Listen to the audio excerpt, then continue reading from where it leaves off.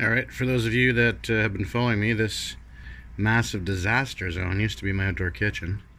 This is the inverted base for Al Jolson. As you know, we had a bit of a fire that got into the base. Who knew wood and fire don't mix? Shocker.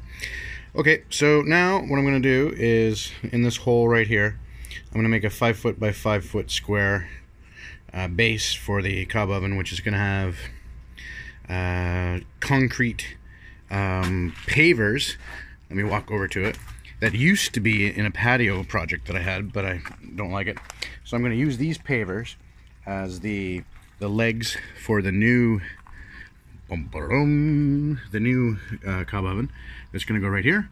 So they're gonna be the base, the legs, and then I'm gonna add a concrete top to it, and then the cob oven itself. So we're looking at probably several thousand pounds of weight that needs to go on top of that.